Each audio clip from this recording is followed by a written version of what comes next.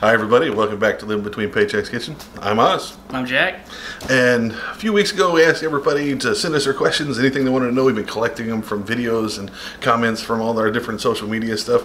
So we're going to do those. We're going to sit down and just answer what questions we got from you guys. Hopefully it'll help. Before we get started, be sure to click the little thing down there, subscribe, put the little bell so you get notifications. Let's get into it. Shameless promotions. So shameless plug. All right, so our first question is cereal a soup? And now my knee-jerk reaction was like, well, yeah, I guess, basically. Shit. So we started digging around, and a soup is supposed to be something that's been boiled in a broth or a stock. And I wouldn't see cereal as that, so it's more along the lines of just a mixture. Right? Yeah, so unless you're boiling your cereal. Yeah, because like you make gazpacho that's served cold, but it's actually heated and warmed and then served cold. So that's the thing. So our next one was, what is your go-to marinade, Jack? Well, I don't normally marinate. I usually do dry rubs. But for marinade, like when I make fajitas, I do oil, Worcestershire sauce, lime juice, and then chili powder, cayenne, garlic, whatever mixtures you want in. Mix it up and then put your meat in, mix it up again, and then sort for 12 to 24 hours.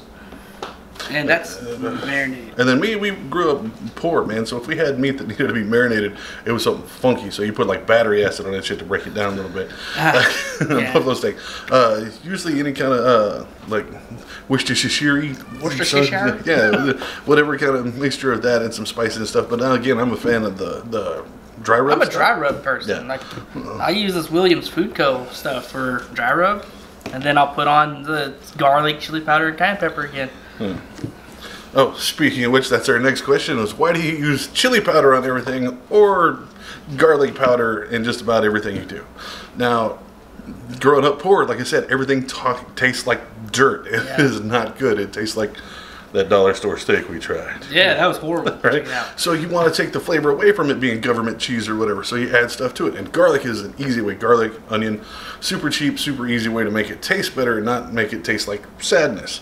Yeah. Chili powder is more along Jack's line. He wants everything to be spicy. I put hot sauce on just about everything because I like vinegar. Actually, to me, I find chili powder to be sweet. I use this as a sweetener, believe it or not. You can tell he has one taste bud left. You can burn out all the rest of them. No, like chili powder is the sweet, and then this is the spice. It's cayenne pepper. Cayenne pepper. Yeah. I always thought you had to be from like Wyoming or something. I use this because when we live here, you use chili powder in almost everything in this state. Or you should. If you don't, well, because armadillo tastes horrible if you don't cook it properly. Yeah, maybe. So our next question was, what was it? Is salsa a fruit salad? No. Again, knee-jerk reaction. Yeah, sure, sounds right.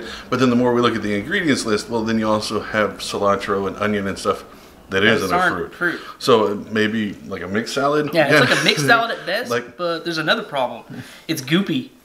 Yeah, like your fruit salad, yeah. Well, if you get the cheap stuff that comes in the dollar store cans, it might be goopy, but that means you need to check the date on it.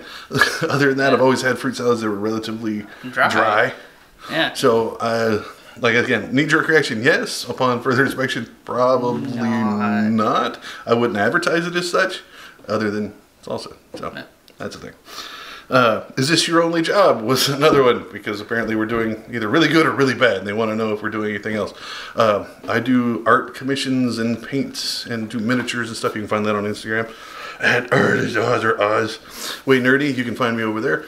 Jack, you actually drive for a food delivery thing, right? Yeah, I'm a food delivery driver for a company I'm not wanting to name. Can't say that. So yeah, I do that full time, and then this one in between. So he deals with food professionally. I am more of an amateur fanatic for the food stuff, so we do that. This one was apparently directed directly to me, is why are you so ugly? Because I have to make this face when I deal with idiot questions of fucking morons like you, and it makes me ugly, so I appreciate that. What was it? Bro, we shouldn't say that. Fuck them, they call me ugly, that's what they get. We've been asked, where are the fancy hot dogs? Now again, we started thinking about this one as hot dogs in and of themselves can't be fancy because they're mutilated bits of animals that have been stuffed into a thing. So a fancy one would be unmutilated stuff. So we started thinking that a fancy hot dog would be a steak, and we can't do steaks because we're poor. So that's where our fancy hot dogs are. If you take nothing away from this this show, just know that fancy hot dogs equal steak. I think. If it's all beef hot dogs, it's steak. If it's chicken and pork, I don't even know where to go with that. And then we've been asked for tips to how to cook pasta to keep the pasta from sticking. I've never had a problem with pasta with sticking, other than if I let it dry and then just let it, like I cooked it and then strained it and set it aside, then it gets to sticking. Other than that, if you make sure the water is boiling, like it's roiling, it'll keep it from sticking while it's in there. There's different frames of mind on putting oil in it. Don't put oil in it. Everybody I've ever known says don't put oil in it, and then Gordon Ramsay comes along, he's like, you got to put oil in it. So I don't know. Don't do that. I'll take my grandma's word over his, even though my grandma didn't make near as much money as he has putting oil in shit. Yeah.